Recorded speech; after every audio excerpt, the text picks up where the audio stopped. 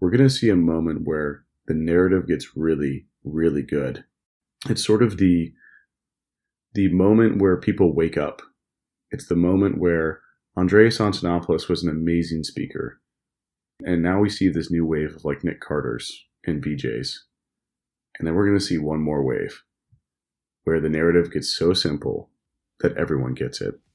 And that narrative will be broadcast at just the right moment when people are starting to lose faith in their governments, where it'll finally hit that chord. It'll finally hit that resonance frequency. Welcome to the What Bitcoin Did podcast.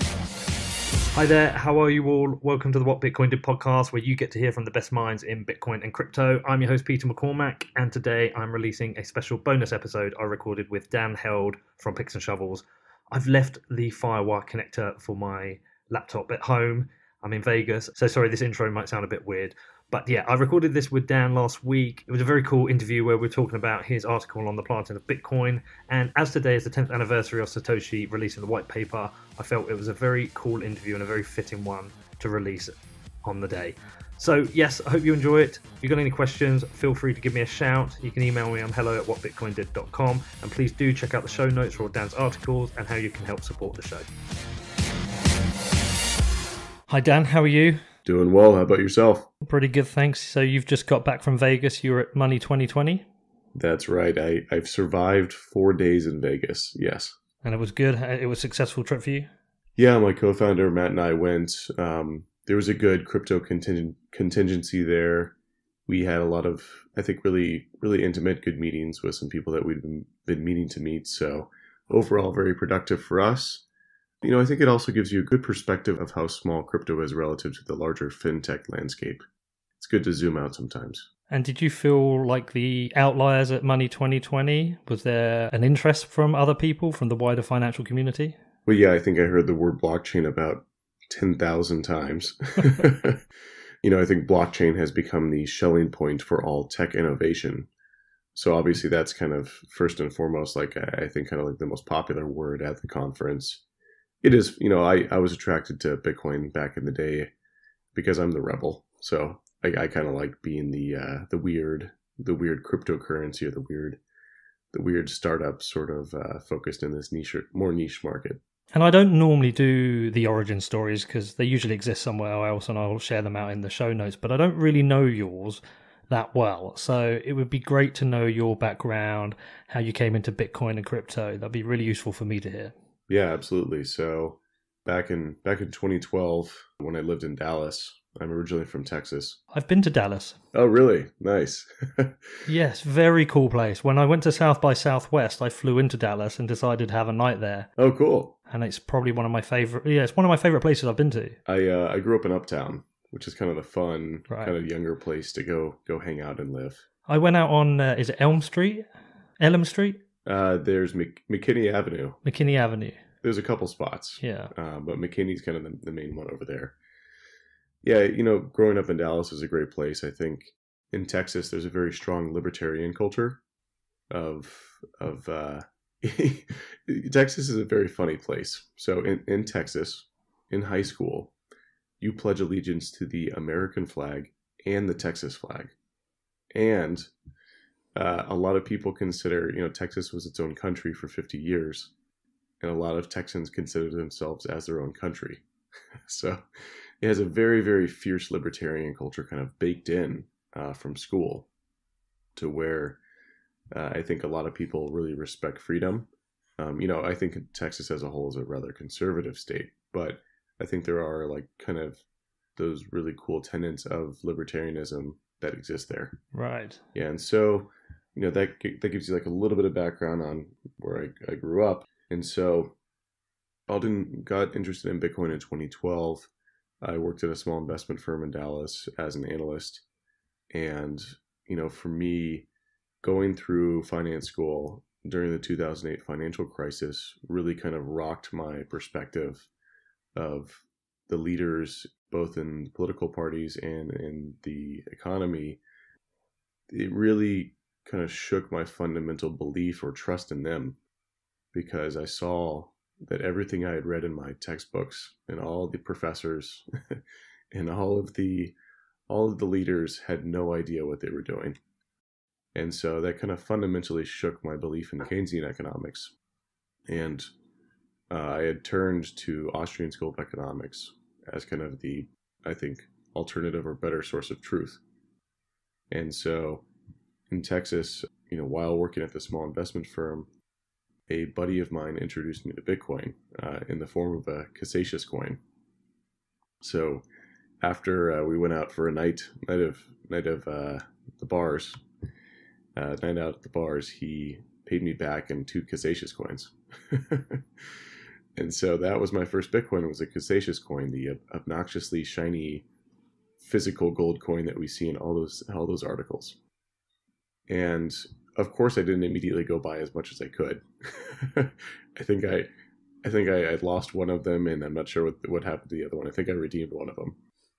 And what made me most interested was that while I didn't understand how it worked because I wasn't in tech and I wasn't technical, I did know if it facilitated uncensorable payments, that this was going to be something incredibly big. That if a marketplace for certain types of illicit activity could be facilitated by this currency, that it was onto something really, really powerful.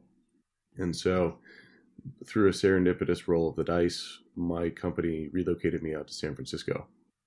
And so this was January 2013. And went out there and went to the Bitcoin meetup. And at that time, this was when Bitcoin was $10. So there's only 15 of us at that meetup, and it was like Brian and Fred from Coinbase, Charlie Lee. You had Ryan Singer and Jared Kenna from Trade Hill, which was the first U.S. exchange. There's like Jed McCaleb was there, and there's just a cooler of PBRs and a whole field of dreams. People were. It was exciting to have finally, if you equate Bitcoin to a religion, it was exciting to finally go to a church meeting where I met other believers in what I believed in. March 2013 hit and the price spiked to 260. And then there was like 150 people there. And there's VCs almost making it rain business cards. I mean, honestly, I think I remember one moment where they just walked around handing them out. And that kind of sparked my interest at that moment to go build something in this space. And so in May 2013, my co-founder Kevin Johnson and I built the first real-time market data and newsfeed aggregator on mobile called ZeroBlock. And so ZeroBlock is like the Blockfolio equivalent of 2013. And later that year, we got acquired by blockchain.info.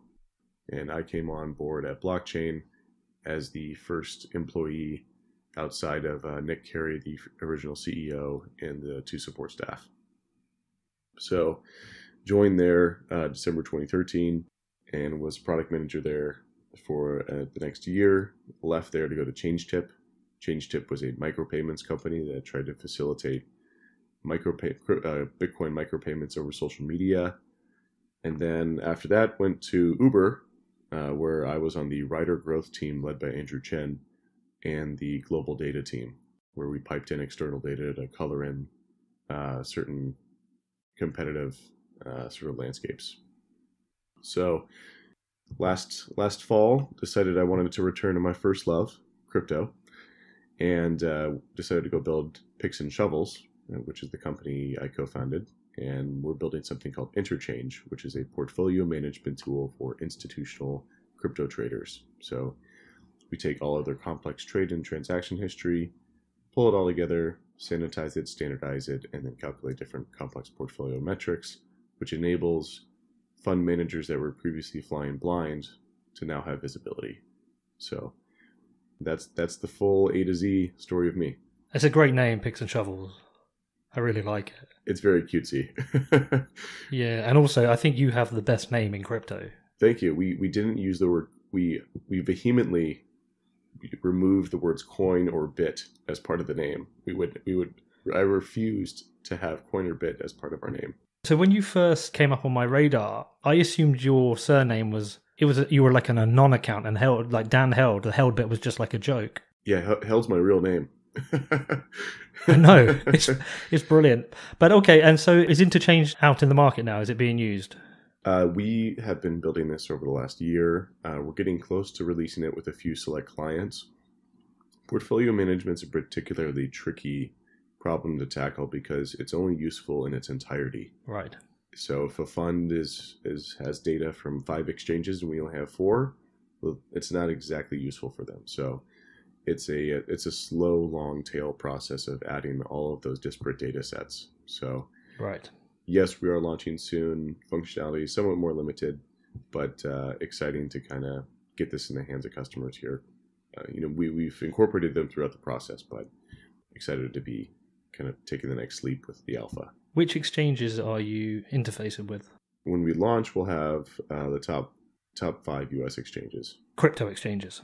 Correct. Yes. Sorry, the product is for only crypto assets. And therefore, will you also then be interfacing with ICE? We haven't engaged in dialogue with them, but ideally, yes. Whether it be backed or any of these other professional trading platforms that are popping up, that if they have a fixed API, we could pull in this data, which I'm assuming all of them will.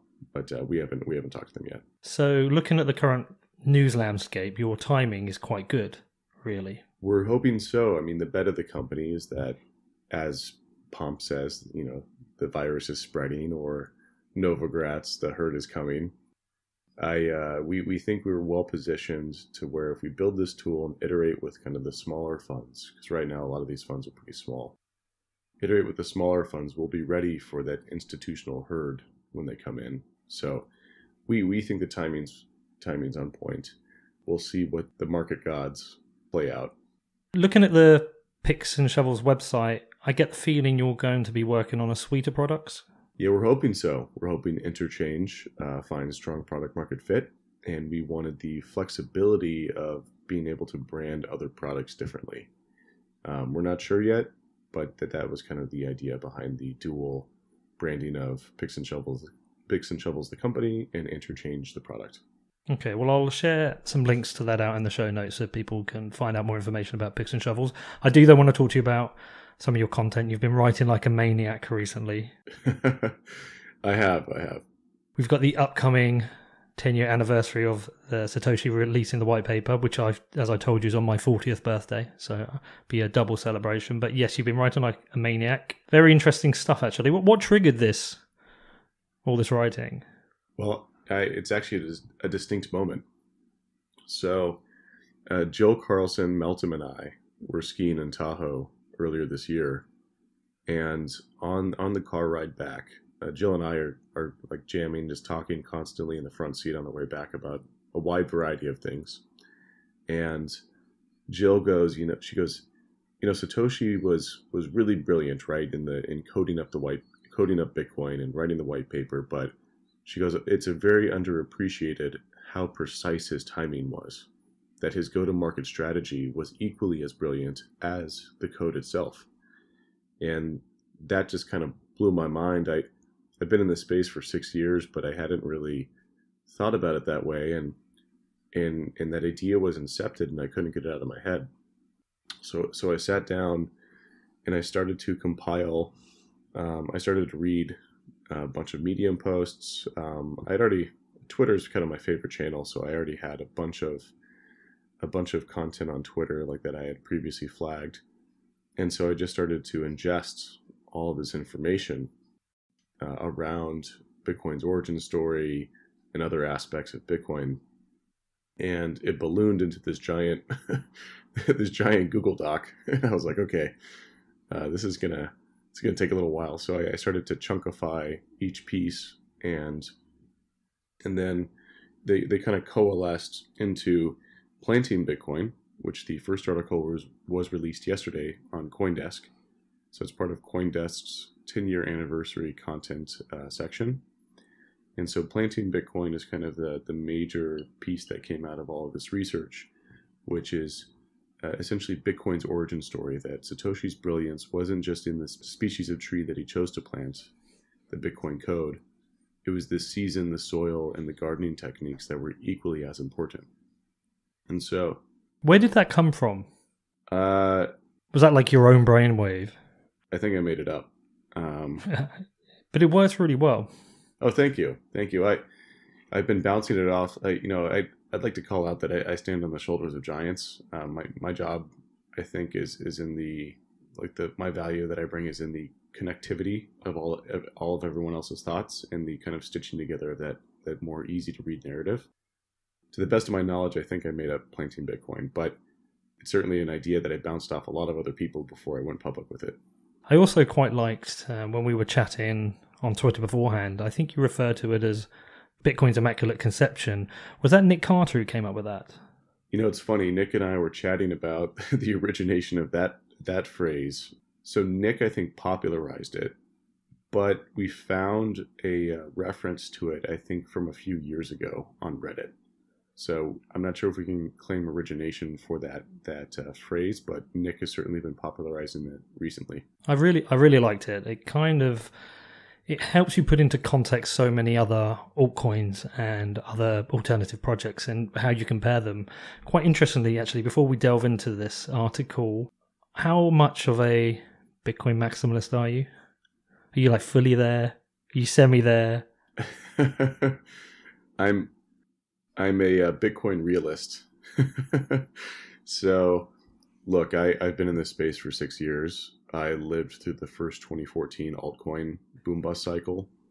I think going to Uber and working at Uber was great because I'm one of the few crypto people that actually went to go outside of crypto in between and went to go see how product and marketing works at 100 million monthly active user scale. I've seen the next wave. I've seen what it takes to scale what we're doing here. And so I have, I think, a good rational reason to kind of push back on some of this, I'd say, irrational exuberance. So that's why I call myself a realist. I think Bitcoin was always designed to do what it did, which is to be sound money. And it's achieving that purpose. It's incredibly exciting what that means. Even if Bitcoin is the only thing that we make here, that would still be immensely, immensely important. So I think to put it this way, I'm most excited about Bitcoin. I'm still excited about the other things as well. So before we go in, what other things excite you? What other projects? Well, I think if we look at cryptocurrency or crypto assets as a species of money, what are the parameters or traits that we could kind of use as a rough guideline to see what type of organism might survive in this new paradigm? Certainly some of look, I'm an old school crypto guy, so I like some of the more etchy stuff. I think certain marketplaces that help certain types of activities, having a completely decentralized marketplace would be cool, whether that be an Augur or a Silk Road. I think those are pretty interesting. I think, blockchains, or at least the Bitcoin blockchain and other blockchains, they're not that valuable until you store data that has a high value per byte on it. So there has to be financial data. So I don't see many use cases outside of ones that focus on the high value per byte and that are solving a problem that inherently doesn't make someone happy. Because if you're doing everything above board, I don't see why you can't just use a centralized system. So TBD on what those things that emerge, what things emerge that I find that will be compelling, but what I hope it is something that isn't something that asks for permission. I mean, that's not why we came here, right? We came here to go build a new world. And that's also why I liked working at Uber, is Uber was illegal in every single city it launched in. Uber was fiercely libertarian. So I like that sort of mentality. I think the world becomes a better place when we stop asking for permission and we start building. Did Uber accept Bitcoin at one point? It did not. I know there was that news around Argentina, but I'm pretty sure that Uber had no payment rails lined up for Bitcoin. Okay, fine. Okay, so back to the article. Yeah. And like you say, Satoshi got so much right. And what's quite interesting, I thought, was recently with the change in the Ethereum inflation policy. Yeah. I thought that was quite interesting because that's never had to happen with Bitcoin. And it always feels like altcoins are trying to replicate what's been achieved with Bitcoin, right? They're trying to achieve the same success, but they are unable to get certain parts of their algorithm, certain parts of certain cogs in their system to work correctly. Yet Bitcoin hasn't ever had to change its inflation policy, and it has worked. So it does appear that Satoshi got so much right early on. And what I also felt was quite interesting was you put in the quote into the article. I had to write all the code before I could convince myself that I could solve every problem. Then I wrote the paper. I thought that was very interesting. Well, Satoshi there is kind of, that's a nod of appreciation to the cypherpunks. Because the cypherpunks manifesto starts with cypherpunks write code. So, Satoshi is giving a nod to that community, which, by the way, that's the soil section in my 4-part series. It was the perfect soil to then go plant the seed. It was the only group that would give a shit about Bitcoin. And the way that he wrote the white paper was purposely made to resonate with his target audience, the cypherpunks. And it's pretty fascinating, Satoshi, going further and further down this rabbit hole has made me appreciate Satoshi's brilliance even more and more. That Immaculate conception was not just an incredible amount of intelligence, but also just a really lucky roll of the dice. Bitcoin was a random aberration. It was like the first form of life, right? Where it was a random, mix of soup of different atoms and energy, and something emerged from that. And so it was super fascinating to see how many, he was a polymath, right? He had all these different disciplines. And the more I read into it, the more I realized the breadth of those different knowledge bases, like pulling all that together was incredible.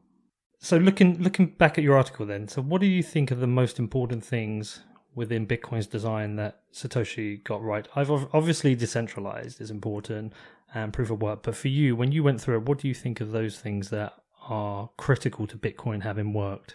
Yeah, so I'll go back to the first thing that made me most excited too, which was the 21 million hard cap. That is by far, I think, the most exciting thing about this. One, it was the first provably scarce digital good.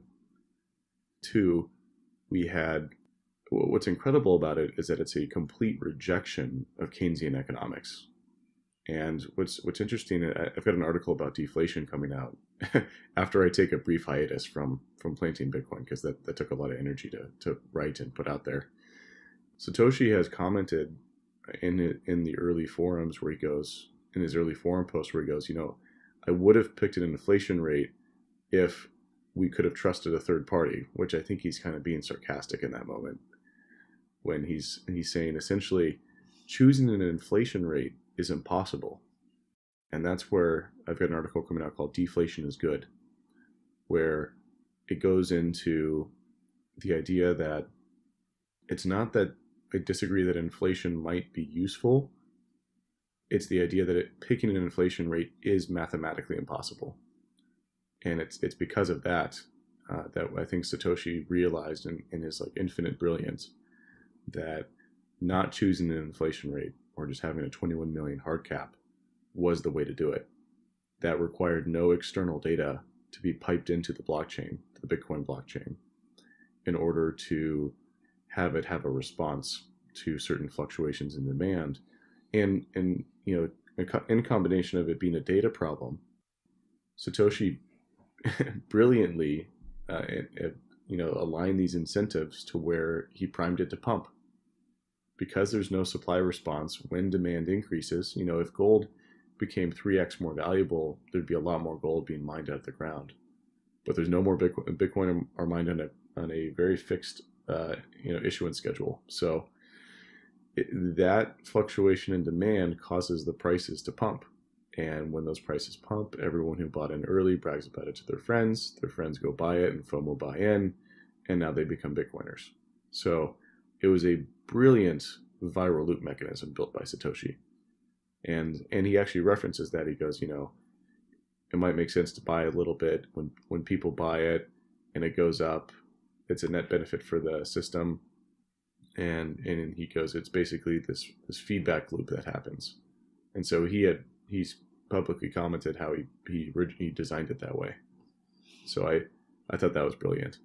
Have you seen Brian Selkis recently commenting on the fact that there is no inflation? Because it feels like there is still another big test coming for Bitcoin. There'll always be tests, right? But one of the big tests is what happens when the inflation rate drops. Maybe not on the next halving, maybe even not the one after that, but at some point, the block rewards are going to be potentially so small that it's going to have to rely on the fee market. Yeah, I mean, so this is, I originally started writing Deflation is Good, and I had the decreasing block reward as a section in there, but found that to be a big enough piece on its own. So I've actually sharded that out into its own piece. And essentially, I don't think the decreasing block, Satoshi also, it's funny, like you go read, first of all, like I don't like to use everything that Satoshi said and just claim that as like doctrine and perfectly like sort of, hey, we should follow this to the T.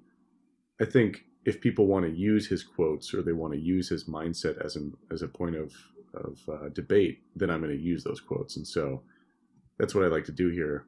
That's why I'm bringing these up, is a lot of people like to use this origination, the original intent, as a method of attack on Bitcoin or a method of fudding. And so if they want to use that as a data point, I'm going to use it as a data point. But Satoshi commented, around the decreasing block reward, and essentially said, well, either a lot of people are going to be using it or no one's going to be using it. And so he had already thought about a fee market. He had already thought about transaction fees paying for the security of the network. And so, when we look at it empirically, we see there was a really cool chart that basically showed that transaction fees as a percentage of mining revenue have slowly increased over time. And there's a couple other factors that we can look at. I don't want to get too deep into this, but essentially, since Bitcoin's monetary policy is transparent, all future concerns around the block reward destabilizing the security of the network have been factored into the current price, right? So if it was really that big of a concern, we'd all be freaking out and selling our Bitcoin, but we're not, because one, it's a very far off circumstance, and two, it's more of, I would actually bucket it more as concern trolling rather than legitimate feedback, because we're talking about a date at 2140. It's a really far ways away from now. I guess we're going to see the impact of that here sooner with the halvening, but again, Satoshi thought about this. We've empirically seen transaction fees as a percentage of mining revenue slowly tick up. I have there's a fun quote, that I like to use, which is, nobody goes there. It's too crowded. If Bitcoin is going to be the backbone of the world's financial system, there's going to be a ton of transactions on chain. And some people have thrown in Lightning concerns here, where they're like, well, will Lightning suck up all on-chain transaction volume into layer 2? And there's Javin's paradox, I think, would be a good rule to apply here, which is that as things become more and more efficient, they're used more and more, which there's a good equivalent, which is cars miles per hour, car fuel efficiency, not decreasing the amount of miles traveled with cars, but actually increasing it. So I don't see Lightning negatively impacting layer 1 fees. And essentially, we also saw that, like, in circumstances with high congestion, that the fee market does work. And the fee market essentially enabled us to better predict future transaction fee revenue. Right. Okay. So we have the 21 million, great design. Yep. We also have a decentralized chain of blocks, which is quite interesting. So before I interviewed Nick Carter, I read his article about blockchain, and it hadn't crossed my mind, or I hadn't thought about it in depth, that the design of the blockchain was purely to create something which governments couldn't switch off or shut down or amend. And I hadn't thought about it in that way. Or it might actually have been Jimmy Song who wrote that. I can't remember which of the two. But clearly the design of a decentralized blockchain was very clever. Oh, totally. And I mean, it was, and this is where I'd like to make sure the record is clear.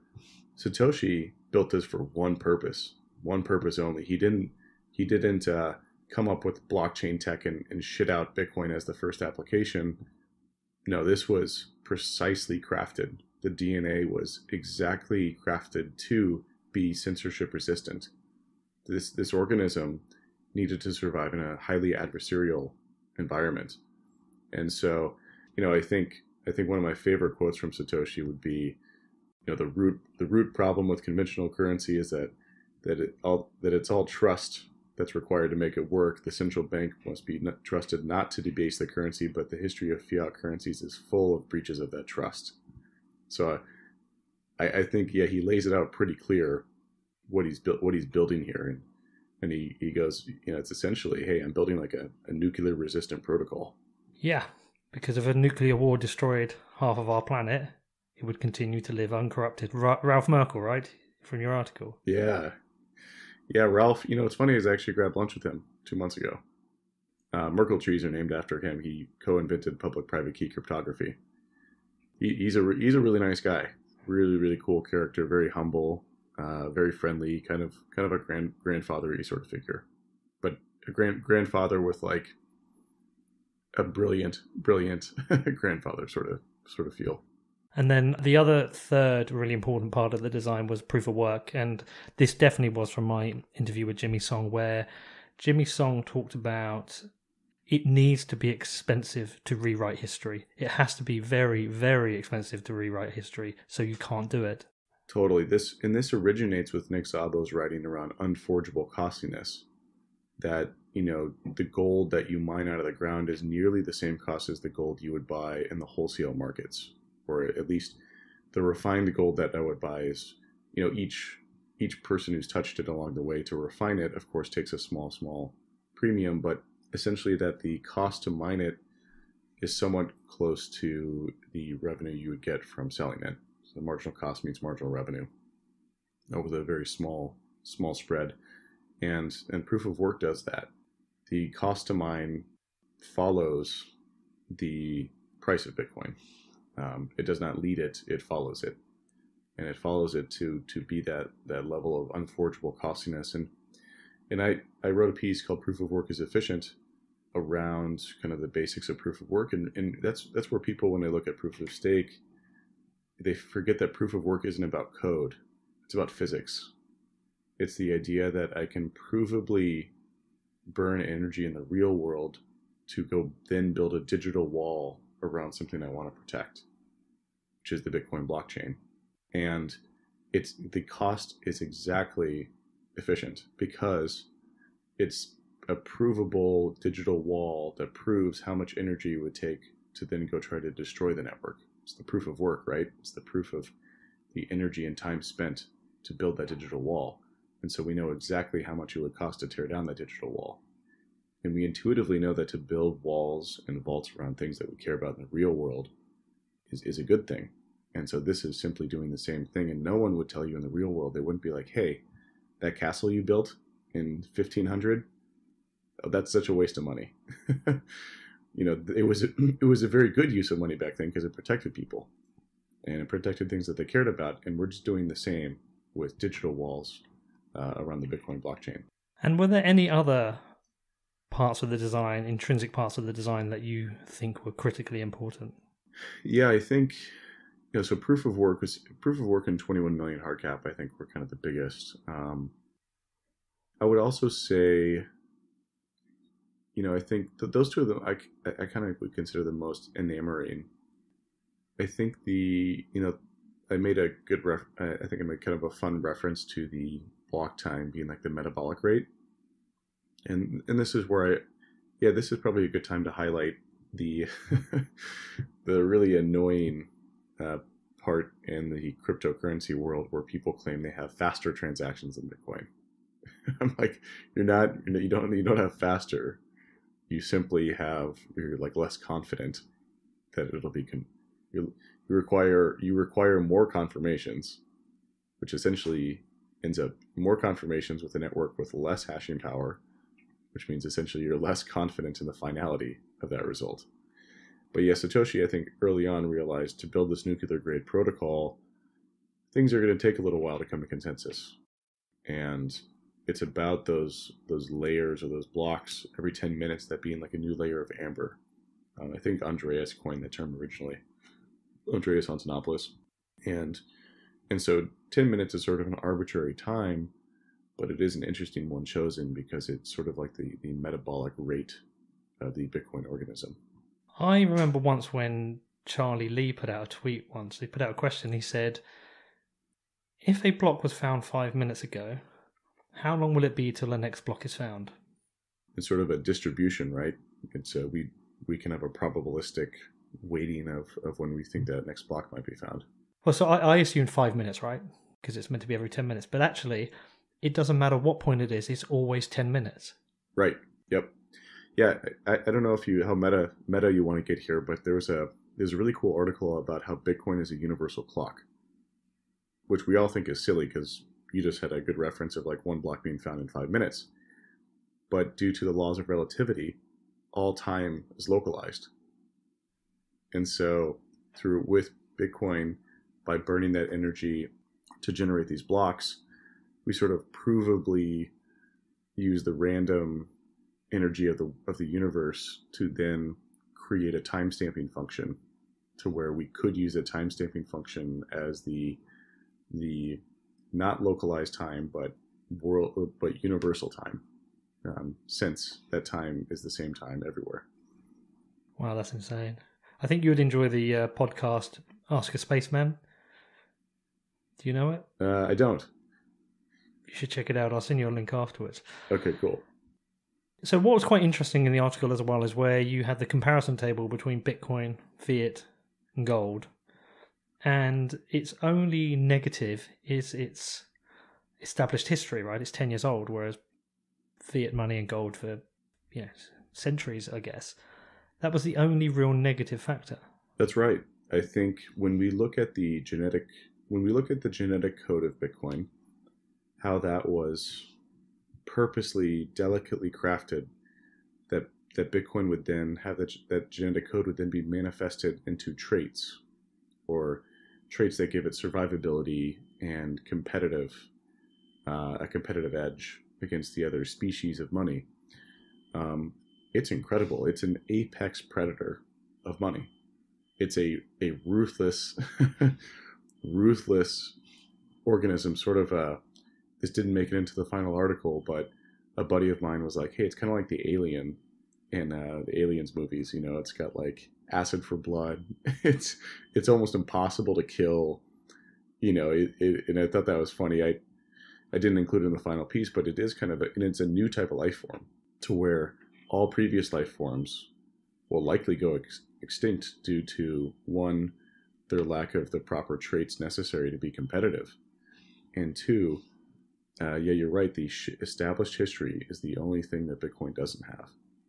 But that is changing, and due to its genetic sequencing, it's been primed to pump, and it's been primed to grow as fast as possible. I mean, if we think about what's happened in 10 years, it's magnificent. Well, actually, the last 5 are the ones that really had the growth. And maybe the last 2, actually, if you really want to go down to the middle. But, I think it's incredible to see how far it's come. And this maybe the established history is probably a good segue into, money isn't just numbers in your bank account. Money it's not just paper in your hand or shiny gold. Money, more importantly, is a representation of energy and time. To have earned that money, energy and time had to be used. And so the ledger with which in that value, that money is stored, it's incredibly important that record stay true and accurate, because it's a sort of thermodynamics issue here. It's we need to accurately preserve that state change of energy and time being used. And it's about the efficient allocation of that stored energy and time. And so, I think the established history is sort of the continuity of that ledger, or that scorebook of all of that energy and time being written down. And I think Bitcoin's inherently is in a really cool spot, because, like Nick Szabo says, this is the Nick Szabo essentially highlights that this is the socially scalable solution, because anyone can participate. There are no restrictions. And inherently, I think that gives it an awesome start of it didn't have an established history, but it can really grow rapidly to have one because anyone can participate. And it's interesting because everybody seems to go on a very similar journey with it. You know, you first hear about it and you're like, kind of sounds a bit weird. What, made up money? Like, yeah, that's not going to be worth anything. And then you buy a little bit and you send a bit and you're like, okay, that was kind of cool. And then you start going down the rabbit hole and start reading about it and learn about politics and philosophy. And you really start to see, I don't know, you just go so far down the rabbit hole, you start to realize how big an important thing it is. But I don't think anyone can get to that point quickly. No, they can't. And part of the reason why I wrote some of this, so one, planting Bitcoin was kind of the key, that inception moment, and was kind of key. And then all of these other pieces were basically written to counter a lot of the FUD that I've been hearing in this space. Just because I got really annoyed after a while. Like at Uber and being early in crypto, like I've experimented with a lot of this at working at blockchain and change tip. Like I've tried micropayments. Okay. I mean, out of all the people who know what work or what might not work, I've got a pretty good idea of like, hey, maybe we should go focus on this versus this. And my favorite question I get from people, like friends who don't know much, they're like, are you still doing that Bitcoin thing? Hasn't it died? Hasn't it stopped working? People just don't understand, and you can't even. And it's probably for you similar with like no coiners or people with no experience. It's a common conversation at the dinner table. People want to know about it, but you can't explain it in one sitting. You have to go down this kind of multi-month rabbit hole to fully get your head around it. And even still now, like I'm 2 years in, Dan, I'm still learning. Oh, I think everyone's still learning, right? And what's exciting recently is the complete deluge of content. There's so many people writing, so many people putting together their thoughts and kind of distilling these narratives more and more simply. In fact, I'm really excited about the iteration of narratives. I've not talked with Nathaniel Whitmore. I've been on his podcast a few times, and he does an expert master weaving of what narratives are and how they emerge and dissipate in this space. And I think, I think we're going to see a moment, and I'd like to kind of call this out now. We're going to see a moment where the narrative gets really, really good. It's sort of the moment where people wake up. It's the moment where Andreas Antonopoulos was an amazing speaker, and you had and now we see this new wave of like Nick Carters and VJs, and then we're going to see one more wave where the narrative gets so simple that everyone gets it, and that narrative will be broadcast at just the right moment when people are starting to lose faith in their governments, to where it'll finally hit that chord. It'll finally hit that resonance frequency. And I think we get there through people writing about different topics and trying to distill that narrative and make that narrative even simpler to understand. And then someone takes that and then they write and they build on the shoulders of giants and write narratives on top of that. So I'm calling it now. I think there's going to be a moment where there's some text published that will become immensely popular amongst the no coiners or the non-Bitcoiners, non-crypto people. I don't know when that's going to happen, but I think there's going to be sort of an awakening moment. What a time to be alive. Yeah, I'm excited for it. But it is exciting as well, right? Like, I mean, I would be lying if I didn't say when prices are shooting up, that's exciting. Because one of the things that Bitcoin has brought to my life is freedom, a certain amount of freedom. Like I used to have an office job and restricted. Now I travel the world, I do interviews. It's given me that freedom, which is unbelievable. It's truly a gift and a blessing. If the price goes up, it's going to give me more freedom to travel more and continue this Bitcoin journey and to continue this. So like that is exciting, but it is also exciting just to see something, this, like you said, like an organism, create, grow, that nobody can stop. The governments really can't do much about. I think it's so exciting. It's super exciting. I mean, the way that I've been pitching Bitcoin recently, which has actually worked quite well, considering I've been pitching it for 6 years to random people, friends, families, dates, to I'm not sure how many times that's worked, but Bitcoin more than anything is a vote for freedom. It's a vote for you in a world full of volatility, of politicians that you don't like, of government policies that you find unsavory. Bitcoin is your vote out of the system, and it's a vote for freedom. That's what it really is. If you boil all this down to its essence, that's what this is all about. And never before in human history have we had such an easy vote for freedom. Before, a vote for freedom might have meant migrating out of your country or grabbing a gun and being a revolutionary. But no, this is a passive movement. This is a opt-in, nonviolent, passive movement to opt out of a system, and it's incredible. I think when people wake up and they realize the opportunity in front of them, I think they'll only realize that opportunity when the environment has shifted to where they can see it. And I'm super excited for that moment. I think this will be the most important invention of mankind's history, which we can get really meta with it. I make an argument that proof of work pushes us forward to a type 1 energy civilization sooner, due to our harnessing of disparate energy resources and fully utilizing all of the energy on the planet. Since Bitcoin's proof of work is the buyer of last resort. And so, I think not only does it push us forward to a type 1 civilization, type 1 energy civilization, but a type 1 economic system. If Bitcoin does become that sound money, then the entire world's economy is centered around one Unito account. And that's super, super efficient. I like your narrative. The one I always use is slightly different. Do you know John Pfeffer? Yeah. Have you met him? No, we've conversed on the internets. He's a great guy.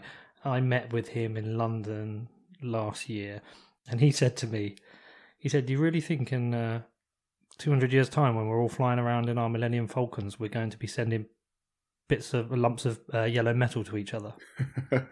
That's a really good soft pitch that you gave me there.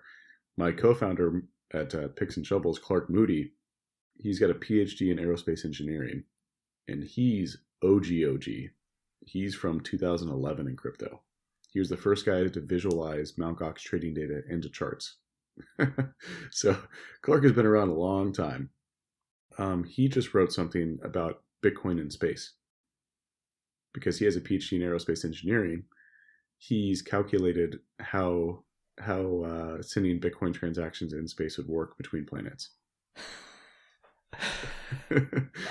Man, this is you're blowing my mind here a bit now, Dan. Okay, but I'm going to get you back to the content. Okay.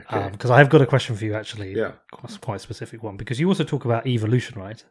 The future of Bitcoin. Some people still refer to it as an experiment. I don't consider it an experiment anymore. I think it's proven itself. It works. Nothing's guaranteed forever, right? I think you said in one of your articles the average fiat currency has a 27-year lifespan. So nothing's guaranteed forever. Something better might come along. But I think it's proved itself as a technology. I think it's proved itself as a form of value transfer. But talking about the future, there are some important things to think about. Where do you stand on fungibility? Because I noticed you wrote about that and you said there is no price model for tainted Bitcoin, so they are highly fungible. And also, Tim Draper bought the Silk Road Bitcoin, right? Right. Yeah, I think, fungibility is an argument that's going to be coming up over the next couple of years. I think smartly, the Bitcoin community as a whole has decided not to engage in it, because I think we just survived the civil war with Bitcoin Cash. I think we're done with wars for now. So, yeah, I think fungibility is going to be an important question as the network matures, and that's where a lot of people have been kind of talking about it recently. Though a lot of people outside of Bitcoin have been talking about it recently, like people who are more enthusiastic about other protocols, and I kind of like, and that's where I had that realization of there's no market for other coins. Like if there is one, let me know, because I will buy. If they're at a discount, I will buy a bunch. I will buy it and then bounce it off 2 addresses, and now it'll be then someone's else, right?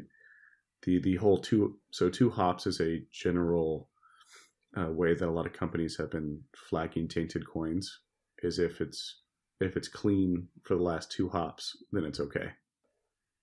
And so, it's pretty impossible to go and point to certain coins and be like, those are bad coins and those are good coins. And we haven't seen the market bifurcate and have different pricing for those two. So I don't think it's an issue right now. I think the Bitcoin network needs to stay transparent and identifiable to get big banks on board. I think that's a good thing. I think they're going to want that transparent ledger and that easily trackable history or origin of these coins. I think that this is what we need to do right now to get institutions in. But the protocol, maybe 5 years from now, goes dark. And so, yeah, it's come up on a couple of my podcasts recently. I almost want to do a specific show on it.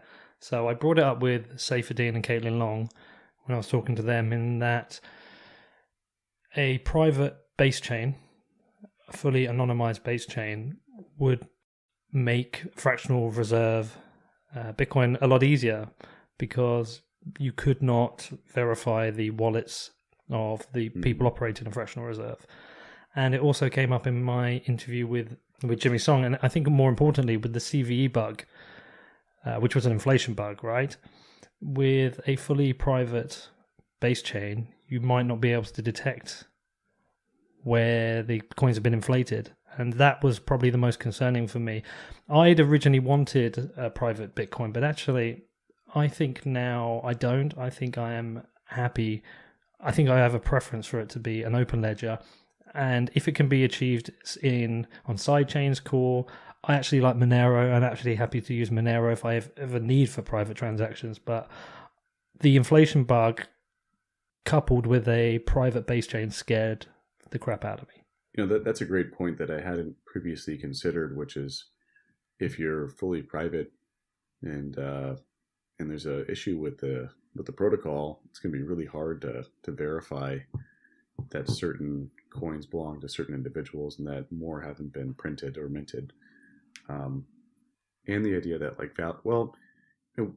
I think this is getting a bit beyond my depth of understanding in terms of like encryption and protocol tech. But I think there are technologies like ZK snarks, which are kind of an in-between, which you can validate that you have something or it exists, but you don't necessarily have to show it.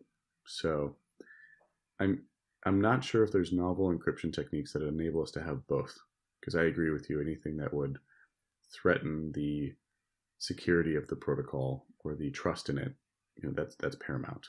So I don't know what's going to come out.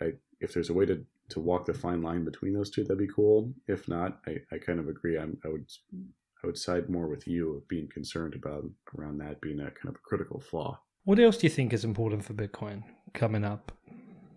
Well, the way, man, Bitcoin is like a like a cockroach that survived like 3 nuclear bomb blasts. I'm pretty excited because back in the day it was a much more fragile ecosystem, and so I'm just excited to see how far it's gotten. So like to hear, when Mt. Gox got shut down and when Silk Road got shut down, those were critical moments where with Silk Road we weren't sure what the demand was for Bitcoin, and we hypothesized that dark markets or like black markets were a really big significant demand side pressure, or at least a lot of individuals would be interested in purchasing Bitcoin to then use it on there, and that would buoy the price. And then when Silk Road got shut down, that was 90% of trading volume. Now, these were all kind of healthy things that the market needed. And this is where I have an analogy where a lot of people look at as Bitcoin as being volatile. Bitcoin has a 99.9927% uptime, which is greater than the US dollar and greater than almost any other software in the world. And Bitcoin is stable. The price of fiat to Bitcoin is the instability of the world flowing into the stability of the Bitcoin protocol in ebbs and flows. Yeah, it's kind of like its anti-fragility is like its immune system. Yeah, Yeah, yeah, exactly. And that's where I think people see like Bitcoin maximalist, and they get. I don't know why people get up in arms about a group of individuals who choose to believe what they want to believe in vehemently. That's up to them. It's opt in. Um, I think that strong Bitcoin community is a bonus, not a negative. It makes it super resilient. But these kind of nuclear moments, Mt. Gox, Silk Road, potential of SegWit 2x, the New York Agreement, China, Yeah. these are all. It's almost like these are good that it happened because it is a test on the network, and it does build up its immune system. The way that I like to phrase it is that Bitcoin is my stablecoin, and inherently a stablecoin must absorb volatility rather than reject it. It's the only way for it to ultimately become one is if it becomes more anti-fragile with the increasing amounts of volatility that it ingests, that it eats and absorbs. Bitcoin has been through so much. I mean, you really couldn't pick worse narratives for Bitcoin, right? Like my CPA dad thought I was getting into like money laundering and drugs in 2013 because that's all he read in the mainstream press, right? I get it. And so this Bitcoin, despite Mt. Gox, Silk Road, terrible negatives, despite blockchain, not Bitcoin, despite tens of thousands of other currencies being created, it has, despite a civil war, despite itself, the biggest threat to itself was itself, its own community, and it survived that. So I'm incredibly bullish. There's some big battles that are going to come, but I think we've survived so much now that like a lot has been de-risked. Yeah, it's so super interesting looking at everything that has happened to it over time. And it's also interesting that you mentioned stablecoins, right? I'm just going to talk a little bit about stablecoins. I don't want to get into detail. Yeah. But specifically related to Bitcoin. I think stablecoins prove that people will print money if they can, in the amount that have been created now. It's irresistible. Yeah, and there was a time a few months ago I thought stablecoins would be a good thing. I was thinking ICOs that were for legitimate projects would benefit from a stablecoin because a stablecoin would reduce risk of price volatility when making the investment, right? Within the different periods. You don't want to buy something, invest 10 million and then suddenly realize you got 8 million a week later or something else. But what I've come to think, and one of the things I've been theorizing over the last week, is that governments will probably like stablecoins because stablecoins are essentially an attack on Bitcoin. Because Bitcoin for me was like the base layer cryptocurrency, and any stablecoin, like Richard Hart put out a great tweet the other day listing all the things it isn't. It isn't. I'd have to dig out, but all the things it isn't, and the fact that also they like the USDC has a blacklist, right? That's openly in the FAQ on the Circle website. Like this is everything that Bitcoin isn't, and it's for me. Therefore, it is an attack on Bitcoin. Yeah, I'm kind of split on my opinion with stablecoins. Well, with the construction of them, I'm not super bullish. One, you have 100% fiat-backed stablecoins, which will be stable. You can't have speculative tax on that. But you will have those blacklists because they're going to need to adhere to KYC AML, and that inherently will limit their social scalability because there will be certain types of transactions that are muted, but that are censored because of certain government beliefs. Also, there's an issue there that I don't think a lot of people talked about around malicious tainting, since I don't think USDC or any of these the newer stablecoins, the 100% fiat backed stablecoins, I don't think they have a function where you have to accept a payment.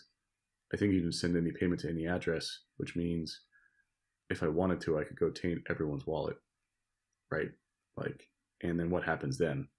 The government doesn't care if it limits the social scalability of the protocol because you freeze 10 million accounts.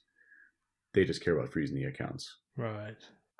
So I haven't heard anyone talk about that yet, like a purposely, which I think back in the days of early Bitcoin, people did that, where they purposely tainted other wallets, like dust transactions across all these wallets, and Bitcoin don't care.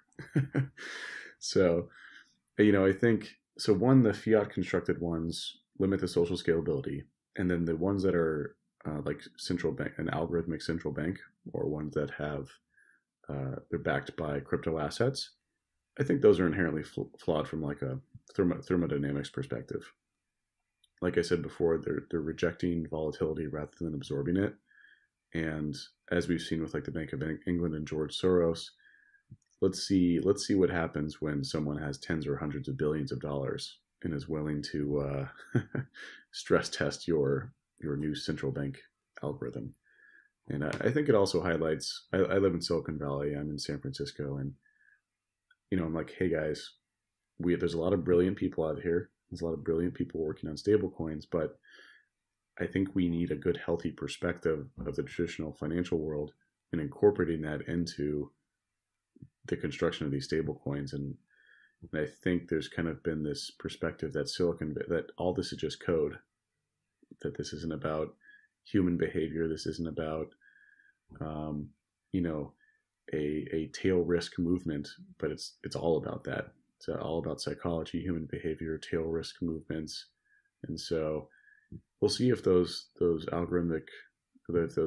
coins with algorithmic central banking that are crypto collateralized, if they're capable of surviving. I think they will be stable short term as in years, but I think in decades we'll see moments where they lose like 80% of their value, which is what we've also seen empirically with like government currencies. It's possible to sacrifice long-term stability for short-term stability, but it's also like sacrificing, if you jump off of a wall and you jump 10 feet, you're probably not going to break anything or hurt anything. It doesn't feel good, but you did it. Instead, they're sacrificing those 10-foot wall leaps for a 100-foot wall leap, and then you get crushed. And so I think that's what we're going to see with some of the crypto collateralized ones. There's a lot smarter people than I am working on these. Maybe they figured out a way, but I'm skeptical. Yeah. We've done our hour already, man. Nice.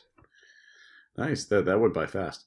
It would be good to wrap up with you telling me kind of some final thoughts on Bitcoin, what it means to you, what do you think it means to the world, and where do you think we're going with it? Yeah, no, I had a fantastic time. Thanks for having me, and I think we could probably talk for the next 10 hours if time wasn't a constraint. I think like I said before, I think Bitcoin inherently is about freedom. It's about the ability to take your vote and put it somewhere else that's outside of the current governance structure of your governments or economy.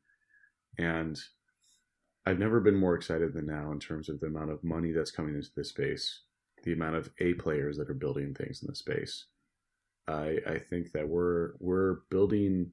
I can see it now. I can see that we're building the infrastructure that's necessary for the next move up in price.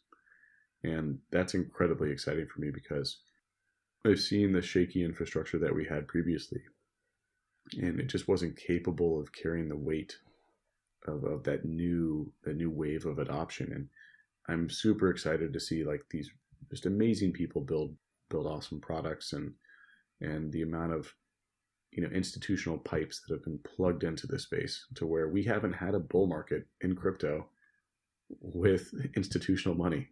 The biggest amount of money there is out there in terms of retail versus institutional dominates. And so we're about to see a very, very interesting next boom bust cycle. So I think this is also probably maybe a note of caution.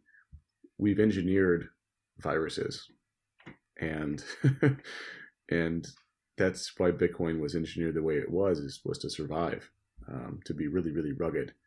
But that also means we do have a responsibility with these other protocols. I think people should look back and think about their moral responsibility when you have like a coin like Dogecoin that is still alive and has a couple billion market cap, even though code hasn't been released in 2 years. They're really, really, really hard to kill, but it's the idea that, I think people need to I think really heavily consider what they're building here. Wow. Okay. All right, man.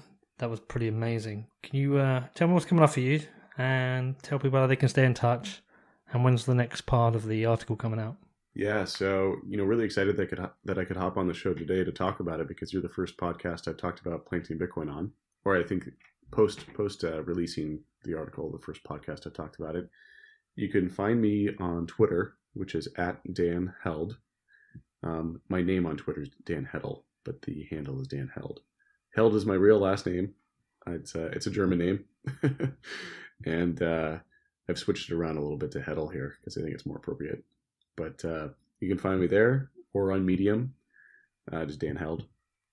And those are probably the two best places if you want to learn more, or if you want to read more about what I've been talking about. Those are the two places to go.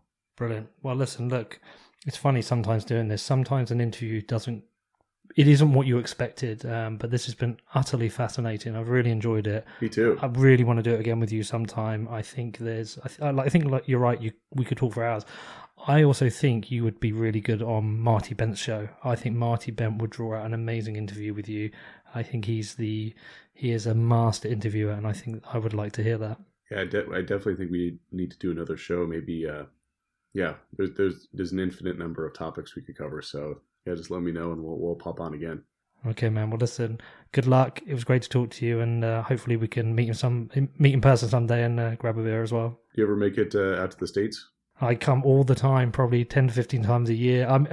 There's a chance I might even be going... Well, there was a chance I was going to be going to San Francisco this weekend, but I'm going to Vegas this weekend. I'm always in the States. I'm always in California. We'll make it happen. Cool. Yeah, if you're ever in the States, hit me up, and we'll definitely go grab a beer. Anyway, thanks, Dan. That was amazing. I'll catch up with you soon. All right, sounds good. See you, Peter. Okay, so what did you make of that? Did you enjoy the interview with Dan? Did you enjoy everything he had to talk about with regards to the planting of Bitcoin? Please do go and check out the Medium posts he's written about this. Honestly, they're all fantastic. Actually, he's written so many good posts. Go and check them all out. They're all included in the show notes. As I mentioned, I've left my Firewire connector cable at home, so this outro might sound a bit weird, so I apologise. I can't plug my microphone into my laptop. So, if you want to support the show, there's a bunch of things you can do. You can head over to Patreon. Consider becoming a supporter of the show there. That's patreon.com/whatbitcoindid. I've got about 30 now. I'm honestly so grateful to everyone who's become one. You can become a show sponsor. If you're interested in doing that, you can email me on hello@whatbitcoindid.com and we can organise a call and talk about that. You can leave me a review on iTunes or you can subscribe. They both help the show. You can follow me on social media. I'm on Instagram, I'm on Twitter, I'm on Medium. My handle is @whatbitcoindid on everything. You can check out my website, which is www.whatbitcoindid.com, and you can sign up there to my newsletter and you can share this show out with your friends and family. Okay, it's my birthday. I've turned 40. I'm off to celebrate. I hope you have a great week and I'll see you soon.